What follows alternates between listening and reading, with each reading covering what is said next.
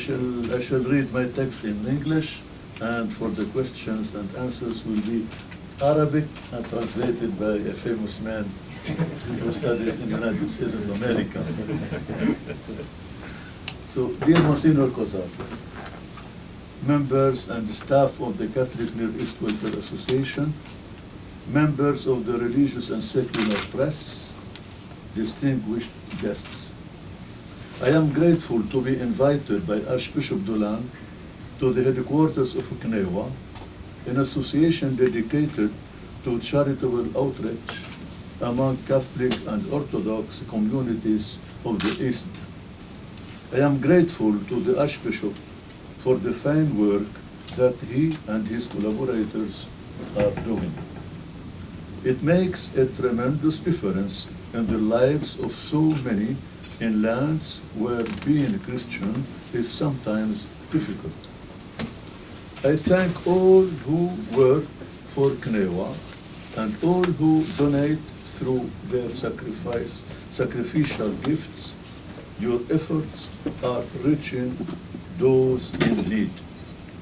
This afternoon, I will have the joy to be welcomed in an ecumenical gathering of Catholic, Orthodox, and Evangelical Christian leaders.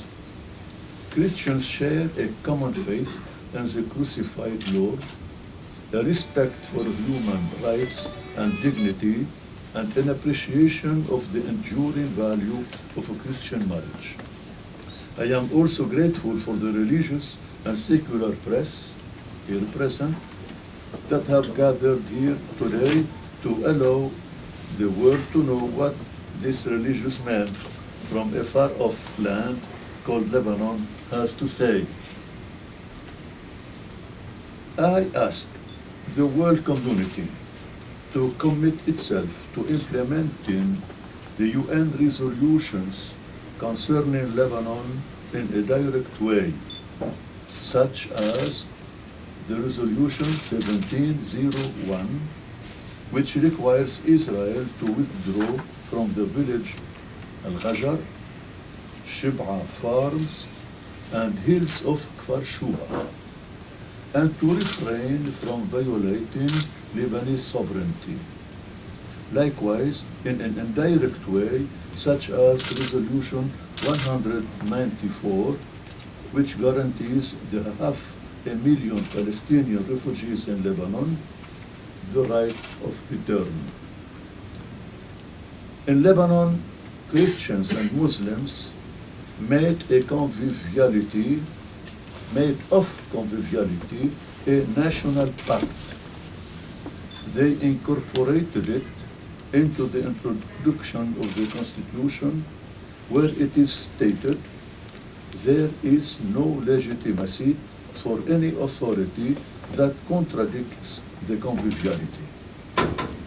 That national pact was turned into a formula securing equal participation in government and civil service for Muslims and Christians. Thanks to this national pact, Lebanon became a secular country that separates religion from state and is governed on the basis of a consensual parliamentary democracy guaranteeing civil liberties and basic human rights, in particular freedom of opinion, speech, religion, and conscience, where dialogue and consensus prevail. This is what motivated Blessed Pope John Paul II to say, Lebanon is more than a country.